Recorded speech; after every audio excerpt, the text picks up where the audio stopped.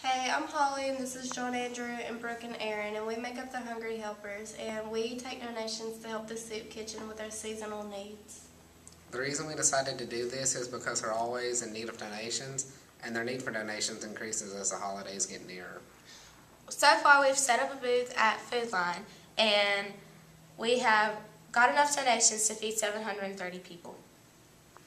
Our next step is to drop off all the food collections that we got that day and then get ready to set up a date to start collecting them again. In closing, we're the Hungry Helpers. We're out to help the soup kitchen feed their seasonal needs with the holidays getting closer, and so far we've been very successful.